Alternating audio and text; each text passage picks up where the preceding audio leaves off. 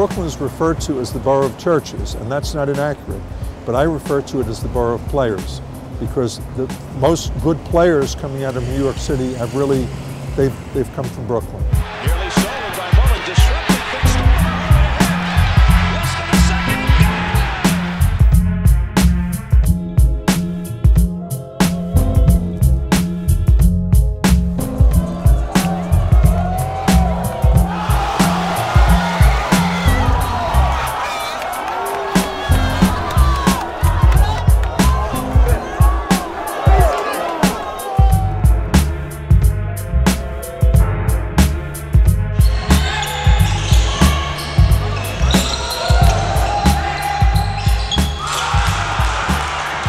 My name is Tom Konchowski. I publish a newsletter evaluating high school basketball players in the East, but more so, I'm an unregenerate hoop junkie who's followed high school basketball in New York City since 1958.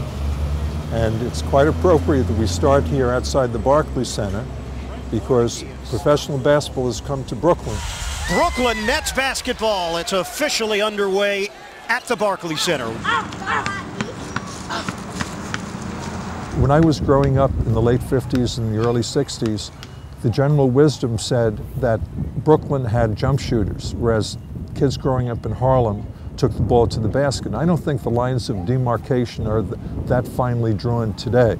I think in general, most kids who play inner city basketball take the ball to the basket. That or fire up indiscriminately three-pointers. But Brooklyn, their kids always seem to be a little tougher than the players in the other boroughs.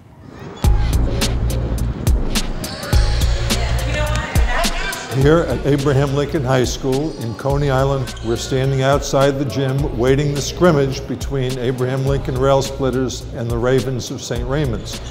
Abraham Lincoln has a junior by the name of Isaiah Whitehead, who's the latest in a long list of rail splitter luminaries. You had the Marburys, then you had the Telfairs, and then you had Lance Stevenson, and now Isaiah Whitehead is just the latest. There are so many neighborhoods that have contributed to the lore of Brooklyn basketball. First of all, Bedford-Stuyvesant, I would put Connie Hawkins, and I would put Lenny Wilkins, probably as the greatest players to come out of Bedford-Stuyvesant. Out of Brownsville, I would probably say Tony Jackson would be up there. Lloyd World Be Free would be up there. Fly Williams would be up there. When you look at Flatbush, Chris Mullen, I'd say maybe Mike Dunleavy. Fort Greene certainly would be the King brothers, Bernard and Albert.